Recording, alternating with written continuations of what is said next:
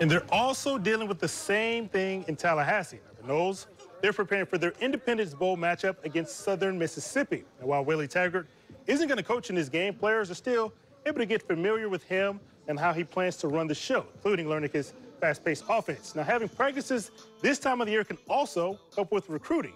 Jack West-Patrick has seen the Noles pull out all the stops for all the recruits they're bringing into town.